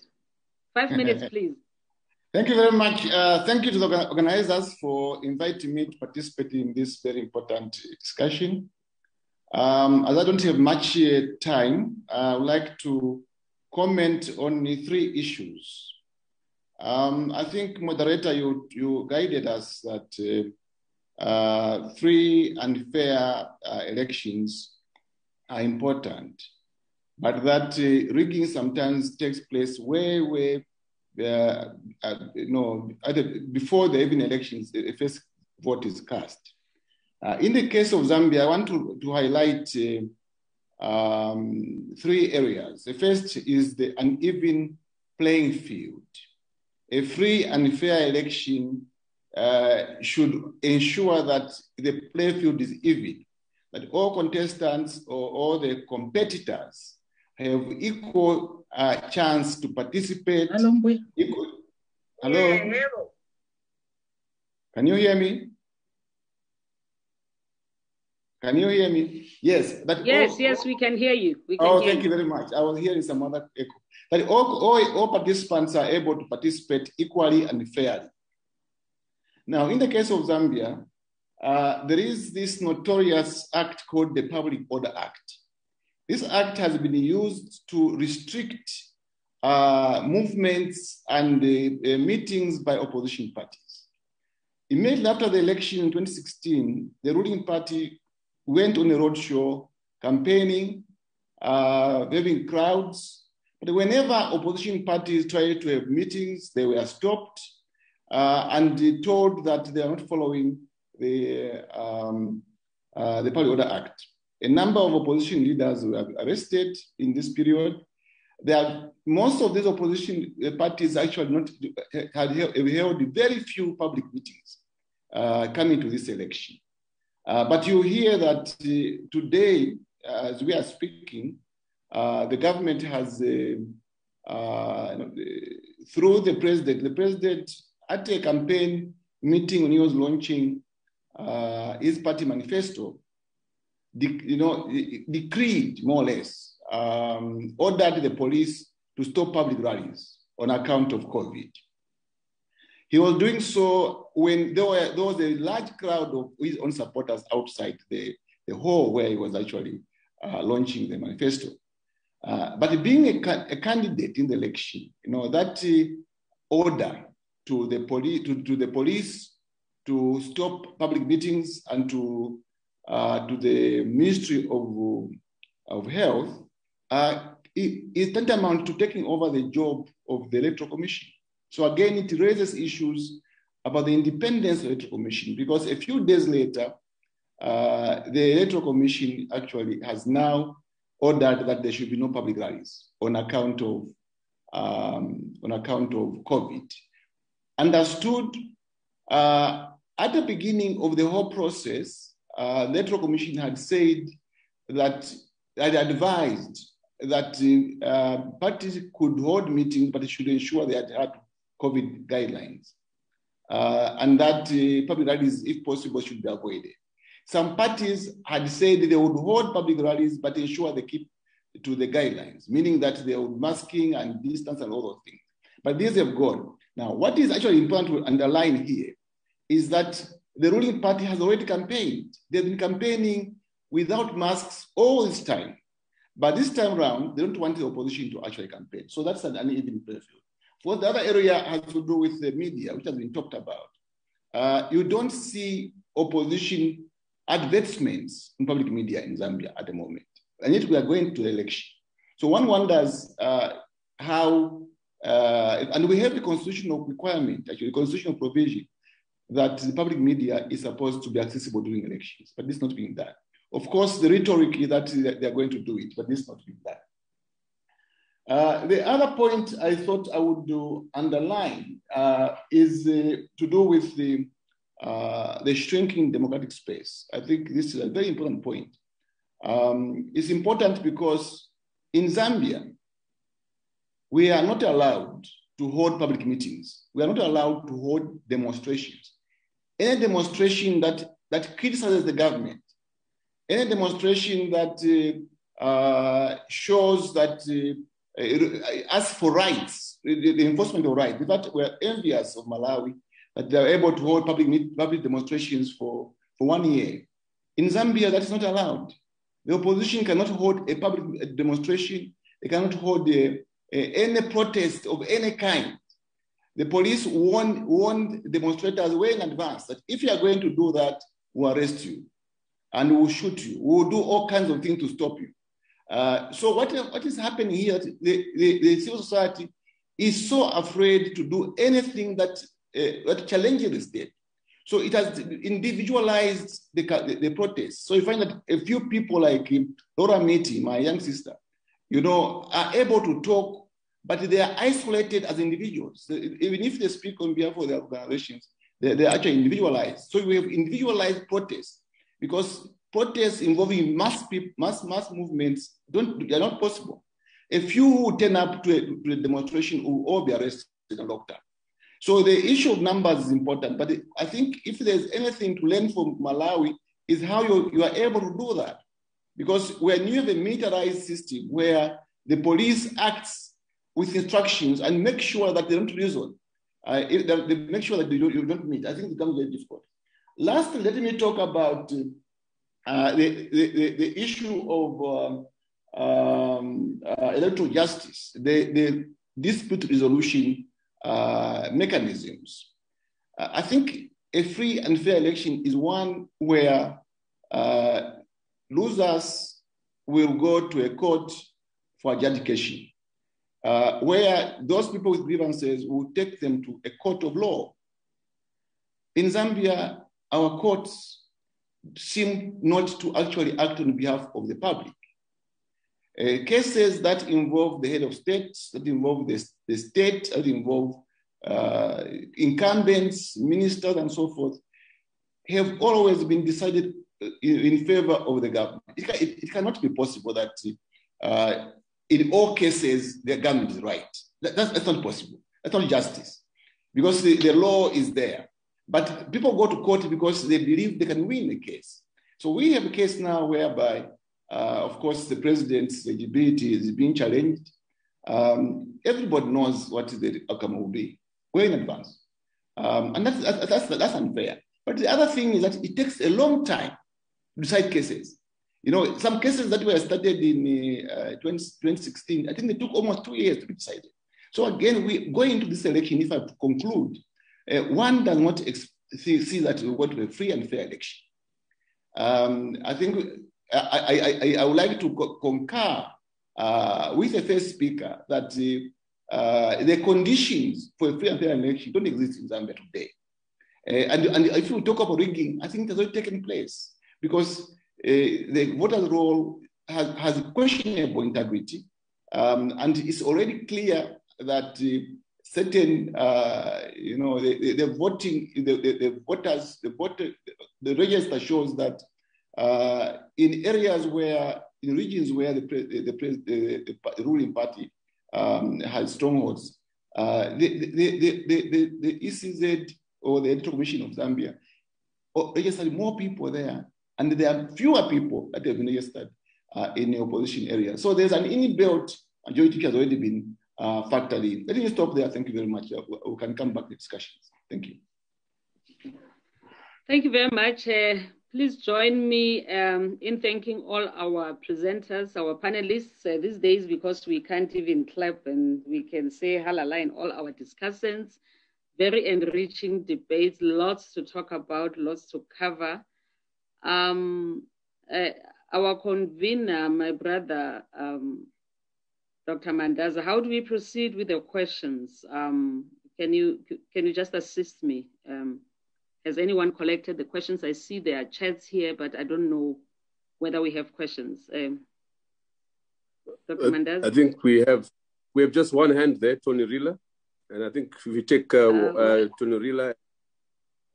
Rila, and then we have, I think we can start winding up. The purpose of having the discussions was precisely to do that, to have the discussion.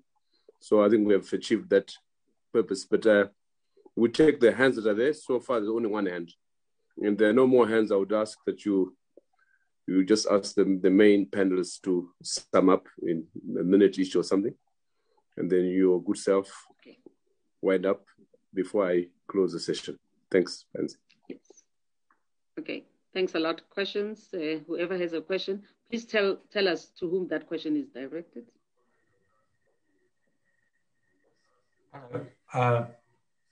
Thank you. That was an extremely rich discussion. And I want to go back to one of the points that you made yourself, Madam Chair. And that was the issue about observation. And I want to link that to the context that Zikamai posed at the beginning. Because you raised the issue that observation is a double-edged sword. It can help and it can hinder. So observation, in my view, is a very big risk. And what comes with observation is quite clearly political interest, international political interest. And as you can see, recently, the AU has ducked on the issue of whether the coup in Mali was a coup or not. And that was the case also with Zimbabwe. So what international observation, in my view, brings is a debate between stability and democracy. And so that's a very important thing, because when you observe an election, international observers often do not have the intimate understanding of the local context. That local context, for example, in Zimbabwe was outlined by Professor Jonathan Moyo in his book on Excelgate and what happened in Excelgate. So my point about observation is that when we listen to all the conditions that Zikamai pointed out, that should be present before the vote and even during the vote. If those, and particularly if the preconditions are not present prior to the vote, why does one observe? Because this is a very, very dangerous thing to do. NDI did this in 2000, where they said the preconditions for the election in Zimbabwe were not right for the holding of a democratic election. And they were vilified by all international groups as saying you're prejudging the outcome. But what they were doing was judging the process that I think that every speaker has spoken about today. If the conditions are not right, and here we speak about the integrity that you spoke about, is delimitation clear? Is printing and allocation of the ballot clear? Is the voting verification and counting clear? Is the overall count, and what does that count mean? Does the count have to wait for some final body, or is when the result is announced at a polling station for a constituency, that's a valid result and everybody can report that? Those are really critical conditions. Now, prior to that particular process of voting, if the conditions are not clear, why do you observe? Because when you do, what you're able to say is very limited. What you can say is that people registered, people voted, an election was held, a result happened, somebody won, and then the internal dispute must take care of those things. And what fundamentally happens in these deeply manipulated elections is a government that is basically de facto, in a short matter of months, becomes de jure. And therefore the stability argument wins over everything else. And that makes a complete farce out of elections.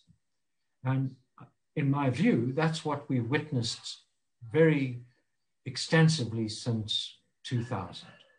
So this is a general comment, but I would be interested in you picking up on your own comment that observation is a very serious matter and must be done with deep seriousness.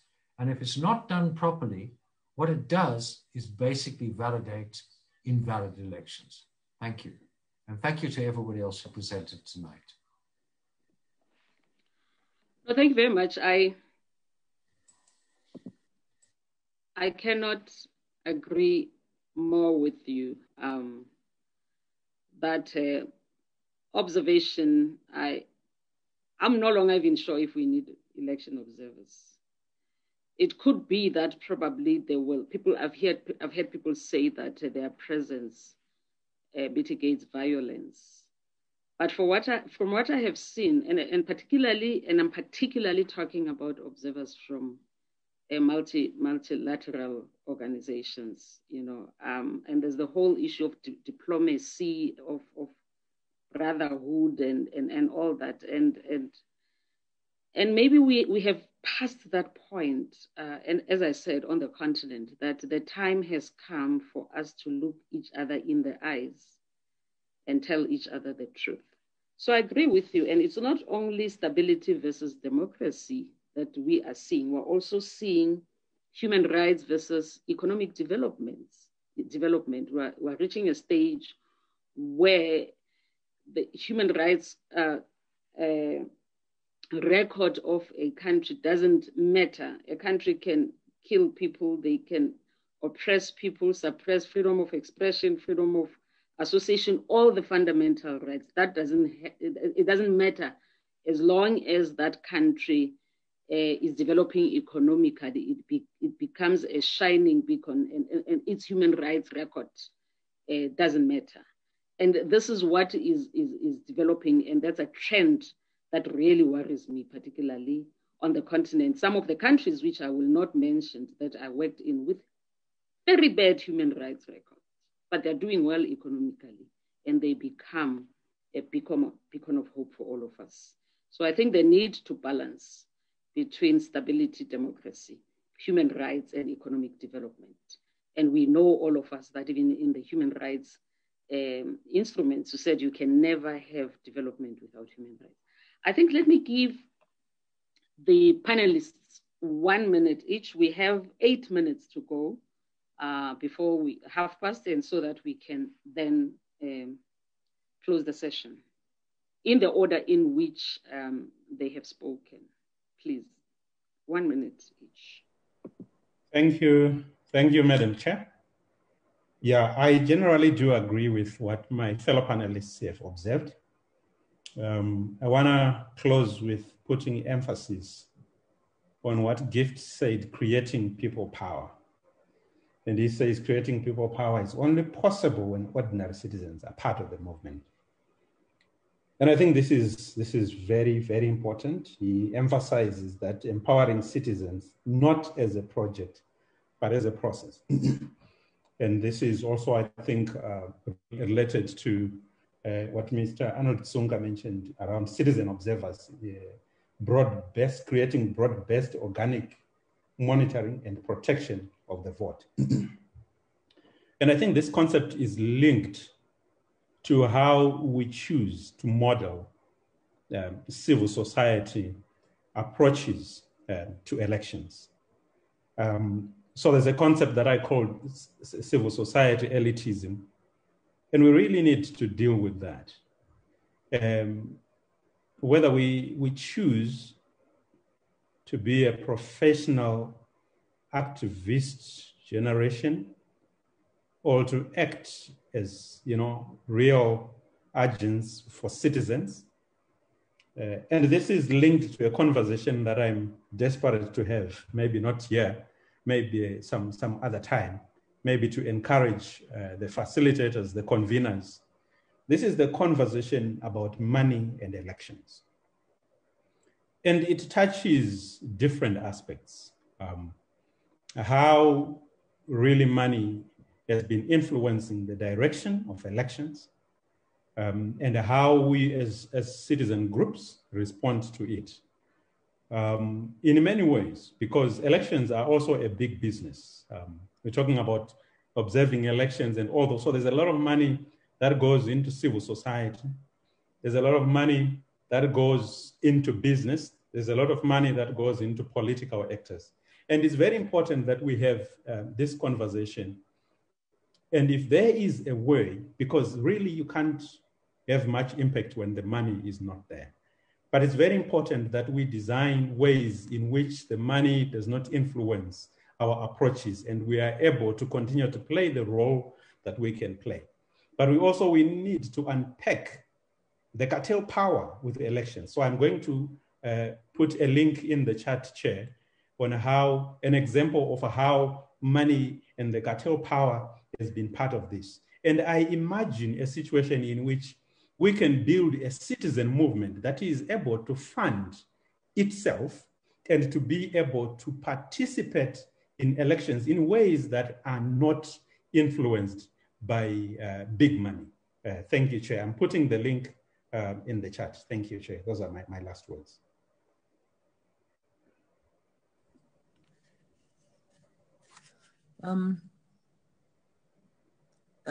Thank you, Madam Chair. I can come in?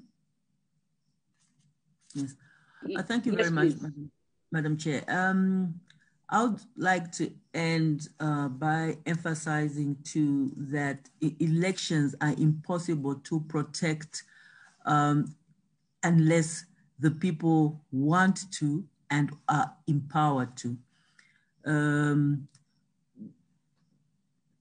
Oppressive regimes are very good at ignoring civil society, especially when they can frame it as elitist and speaking for foreign agents, and simply civil society just does not have the power to prevent the stealing of an election.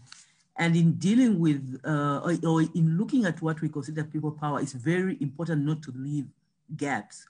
So I think, like in the case of Zambia, the problem might even be that what was left out this time was the rural vote. So yes, you can see that in the urban centers, and those on social media are vocal and know what they want. But right now, the rigging seems to be happening, first of all, by massive vote buying in the rural areas, from headmen to chiefs to everybody, a vehicle for every chief in the country and that kind of thing. But that is about a gap, I think, in what we consider the people. And so in trying to defend elections, we have to start right at the beginning of a new term, whether that term has been won fairly or not, because that's when rigging starts. Thank you very much. Thank you, Gift.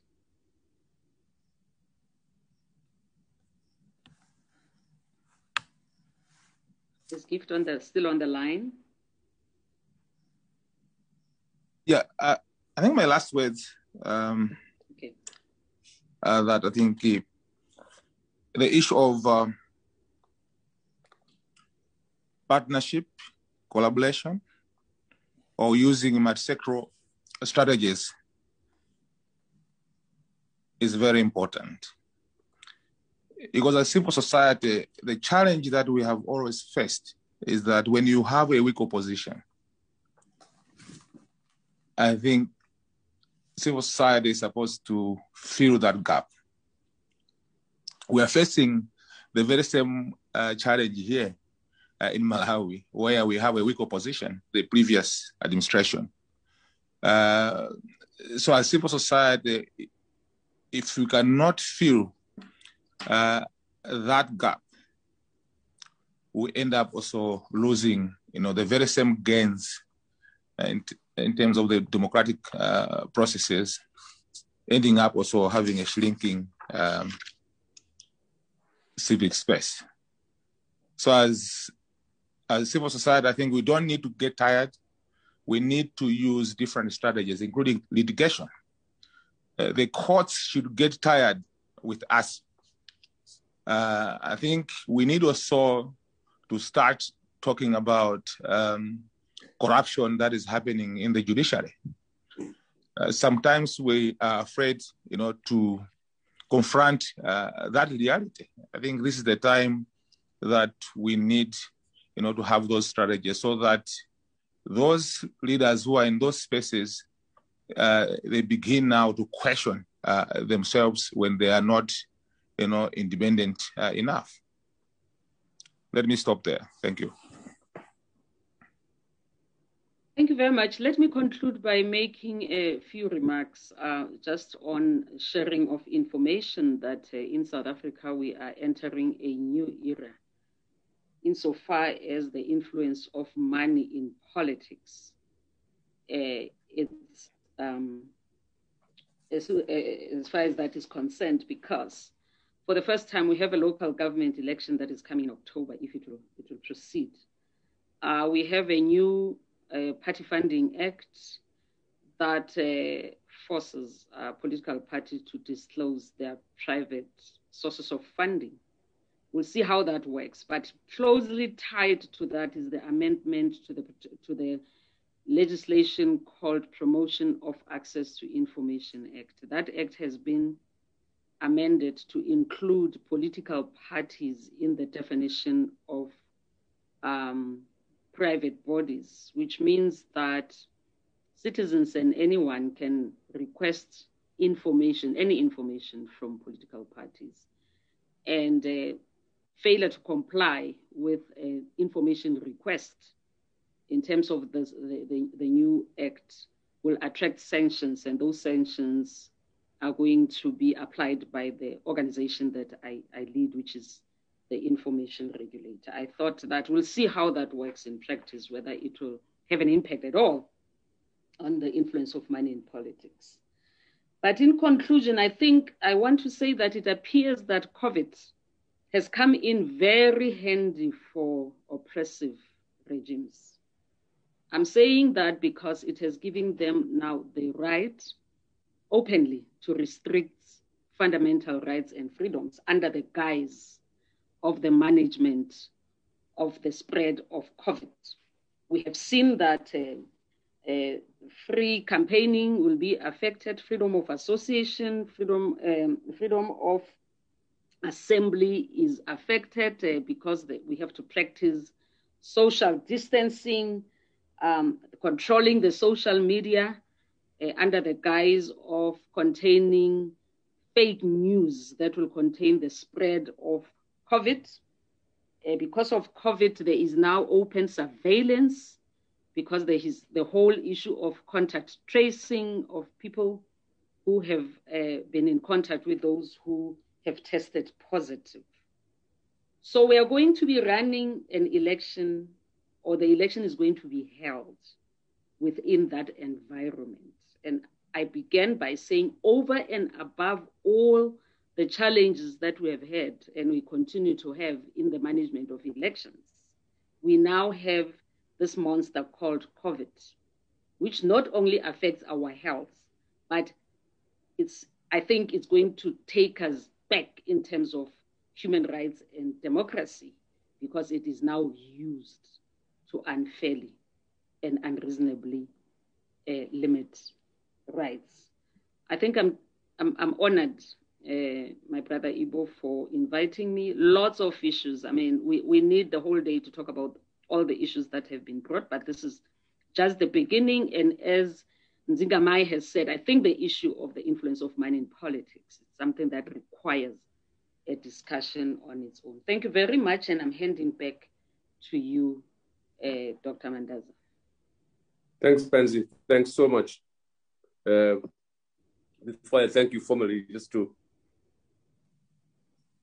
not to try and sum up, but just to underline the question: are the conditions in place for free and fair elections in 2023 in Zimbabwe? I think that has been answered.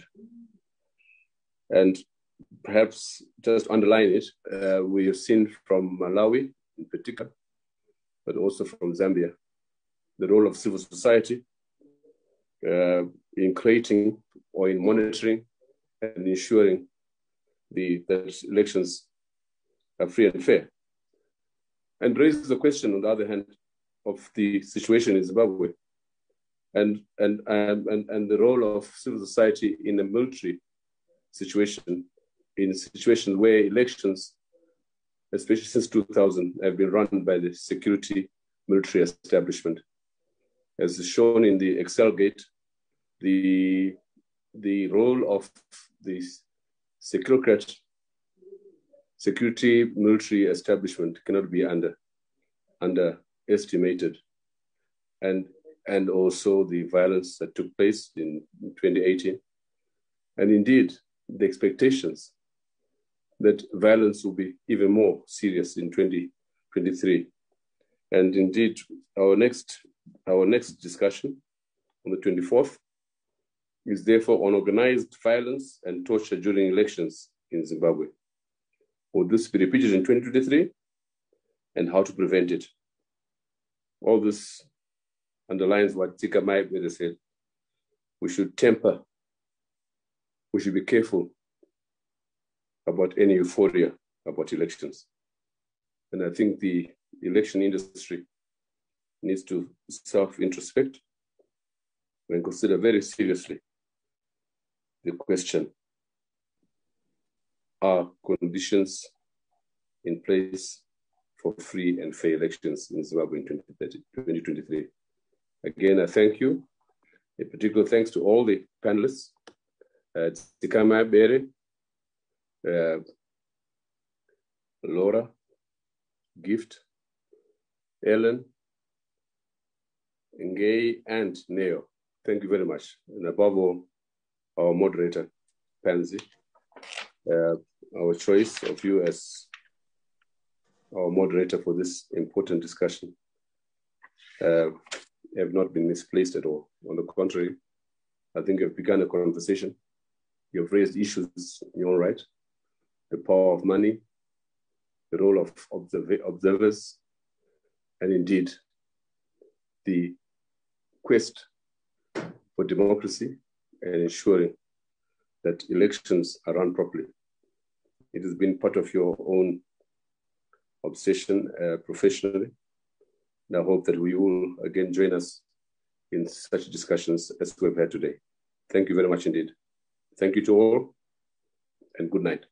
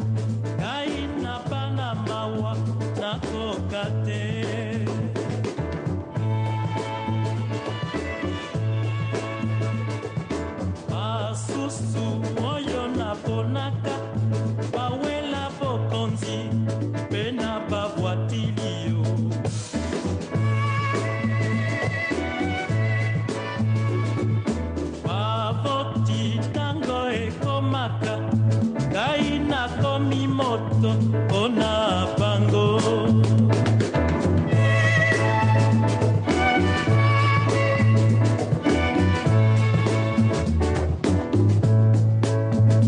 Nakomituna ondele akende dipanda totuaka oh ya nani ye Afrika